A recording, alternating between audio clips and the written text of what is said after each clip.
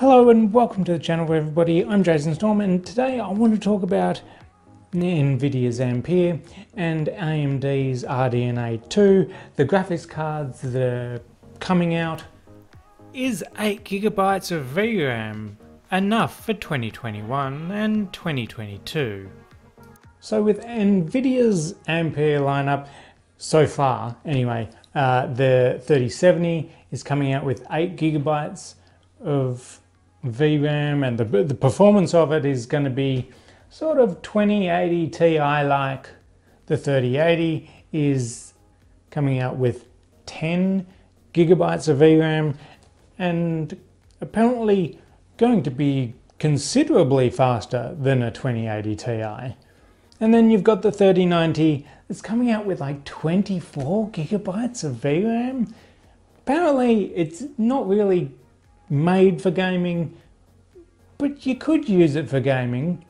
But I don't think that's necessarily where this is stopping.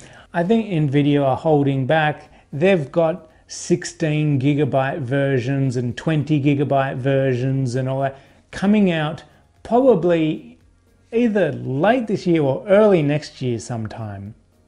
Think about it, and all of AMD's RDNA 2 cards, the higher spec ones, I'm hearing are all like 16GB as well.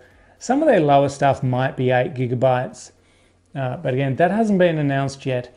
But what we're looking at is a high-end GPU market, even mid to high-end GPU market, that's going to be probably minimum 10 gig of VRAM. Yes, low to mid is probably that 8 GB of VRAM. But gone are the days of 4 GB of VRAM. Like 4 GB of VRAM is just puny in comparison to 16. And you're probably saying, oh, what? Doesn't matter. It doesn't matter. I probably don't need to take this out of the packet. But we've been stuck in this GPU market for the last few years that the lower end is 4 gig, the higher end is 8 gig, and in the middle somewhere you got 6 gig, like this one, the 1660 Super 6 gig, which this is the gaming OC model that I have in my editing PC / VR PC. And generally right now I find 6 GB is okay in 2020. But part of what I want to talk about is 2021 and 2022. Because when you buy a graphics card, when you buy a new graphics card, how long are you going to keep it for? Me personally, I normally upgrade my graphics cards every year, which is stupid. It's a big loss of money and you shouldn't do it.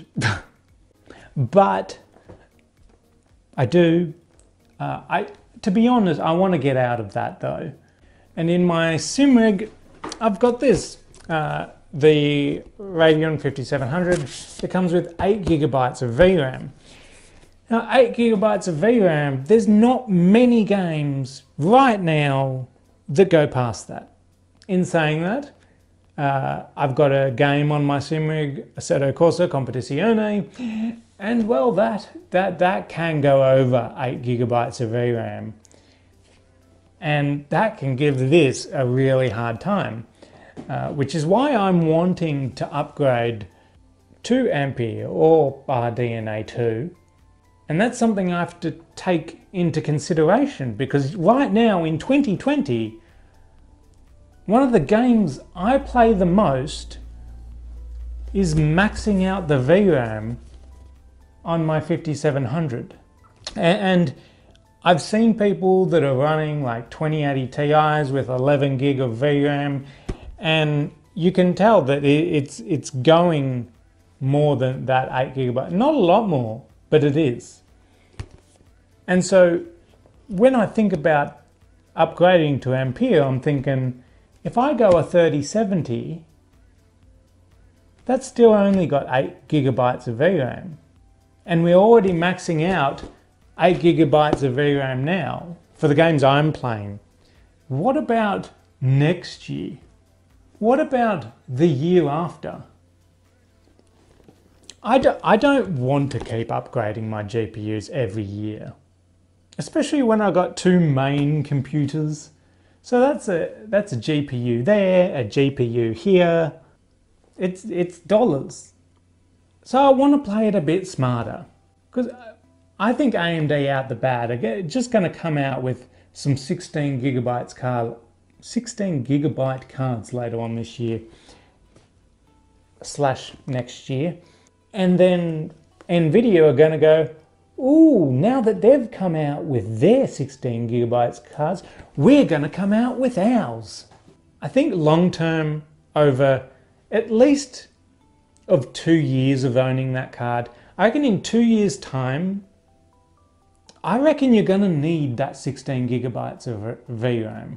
But you even look back like a year ago, right? When I probably bought this, maybe?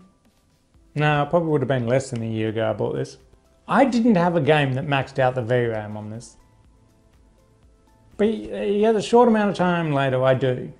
What's that going to be like next year? What's that going to be like the year after?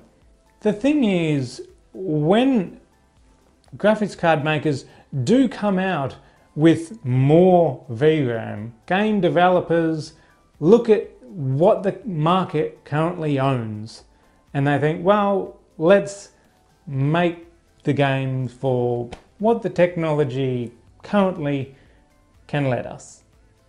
They're of course not going to make a game that no GPU out there can actually play.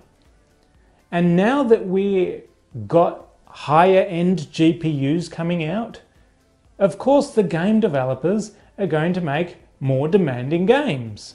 And if you're just wanting to play GTA 5, then yeah, you know, maybe 8 gigabytes is going to be fine for you. You'll probably not use that up.